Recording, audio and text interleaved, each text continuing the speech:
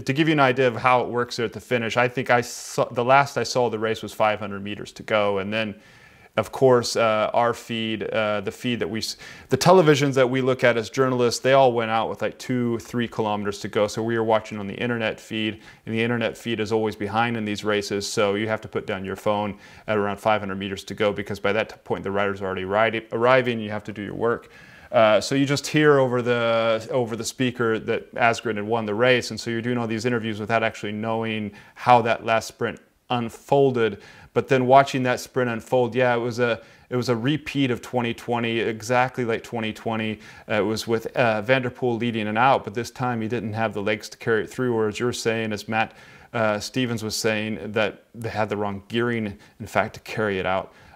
So I have to tip my hat off to Mathieu there at the final, because not only did he pat Asgreen on the back, as riders often do right after a finish like that, but he came up to him and said, "Congratulations, you deserve this." So that was a big move by Van der Poel, who of course has the luxury of already having won the race in 2020, Michael. Yeah, I completely agree. This Tour of Flanders, it never disappoints.